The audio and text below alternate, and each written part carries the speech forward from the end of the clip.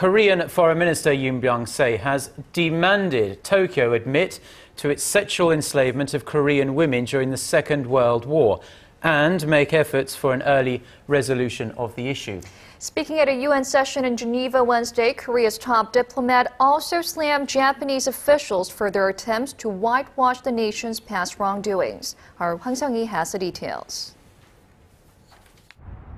Speaking before the UN Human Rights Council in Geneva on Wednesday, South Korean Foreign Minister Yun Byung-se urged Japan to take responsibility and compensate the victims of its wartime sexual slavery.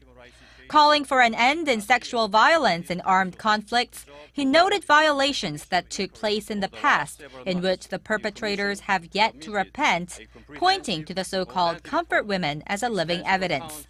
This is an added insult to the honor and dignity of those victims who had weathered physical and psychological pains in their lifelong haunted memories.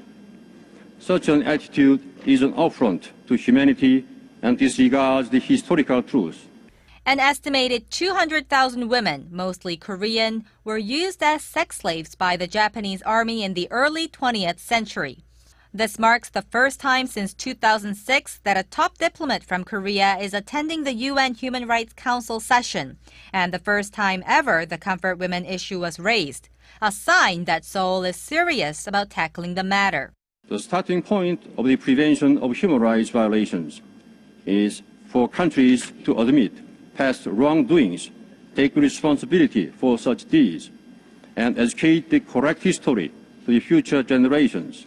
Referring to comments recently made by Japanese Vice Education Minister, who claimed the Japanese military's use of sex slaves is a fabricated story, Minister Yun stressed the importance of educating correct history.